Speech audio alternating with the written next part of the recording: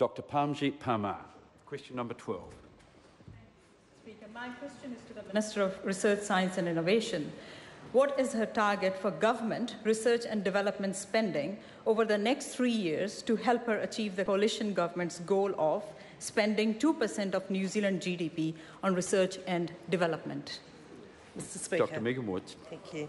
All government expenditure on research, development and innovation over the next 3 years will be part of a wider plan to reach a target of an economy-wide expenditure on R&D of 2% of GDP over the next 2 years. It is our objective that a high proportion of the growth necessary to achieve this will come from increased business expenditure on R&D, because ours is especially low by OECD standards.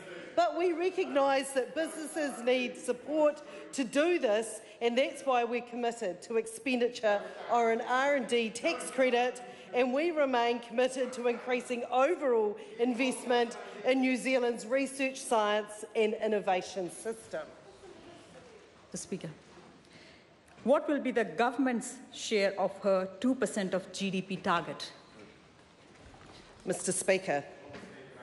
Currently, business expenditure makes up around 55% of our total R&D spend, which is extremely low compared to OECD average of 68%. Our plan is to put an R&D tax credit in place so we can increase... A point of order, the Honourable Stephen Joyce. Mr Speaker, I have a genuine interest in this topic, and I was listening to the question, which I understood was in relation to the member will resume his seat. The member cannot have a point of order until the Minister has finished her answer. The Honourable Simon Bridges will stand, withdraw and apologise. Withdraw and apologise. Point of order. The member's not going to relitigate the ruling I've just made. Well, point of order, Mr. Speaker. I think it might be safer if we let the Minister finish her answer. Point of order, Mr Speaker. A point of order, the Honourable Simon Bridges. The issue is I don't want to fall foul of your other ruling that I must raise points of order at the first available opportunity.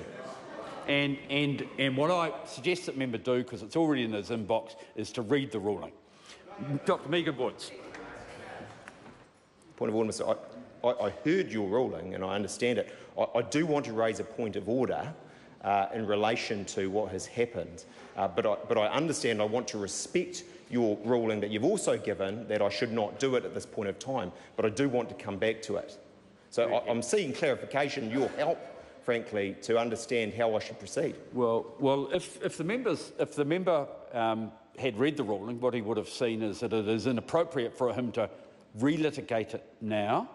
If he thinks I have made an inappropriate ruling, then he should seek to talk to me about it in my office privately. The ruling is very clear, and it's consistent with at least 114 years of precedent. Point of order. A point of order. No, sorry. Before we'll have Dr Nick Smith stand, withdraw and apologise.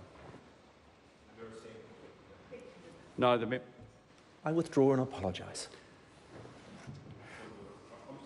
Because what you said in that ruling that was very clear was that members have a duty to the public and to this House to make point of orders primarily, as I understood it, in this House. The member will now resume his seat, and look, I don't want the primary teacher to come out of me, but in the end, members are, when they're advised to read a ruling, should read the whole ruling to the end of the ruling and not quote parts of it back before they understand it.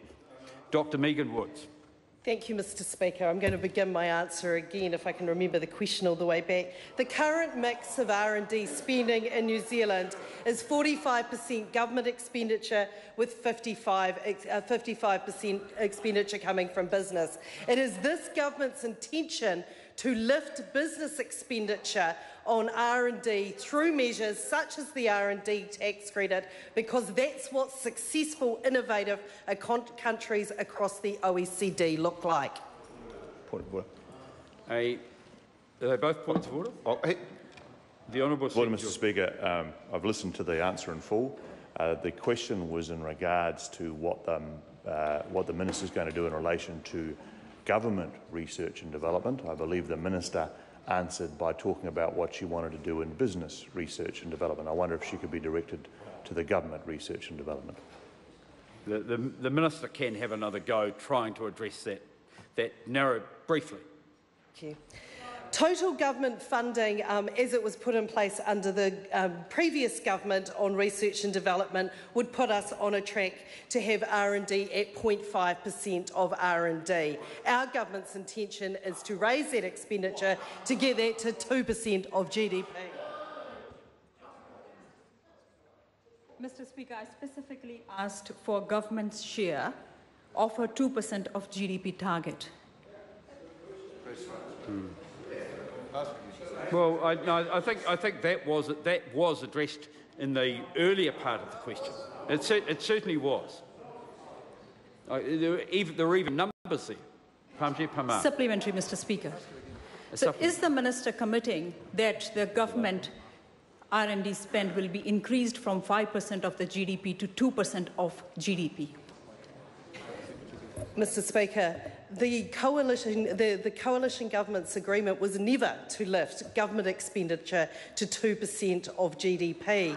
The coalition government's commitment was to lift R&D spending both across government and the private sector to 2% of GDP. The fact that the member cannot get her head around that shows that this government... Order, the member will resume her seat. The member had answered the question and didn't need to add anything on to the end. A point of order, the Honourable Stephen Joyce. Again, I was listening very carefully to that answer before the gratuitous bit, and I'm sorry, but the Minister has been asked what proportion in a previous supplementary will be the government, and she answered... Member Resumer said, I've ruled that it's been addressed. In fact, I stopped her for over-addressing it. Now, the time for the National Party's run out of supplementaries. I call concludes oral questions. I call on Government Order of the Day number 1. Military Justice Legislation Amendment Bill, first reading.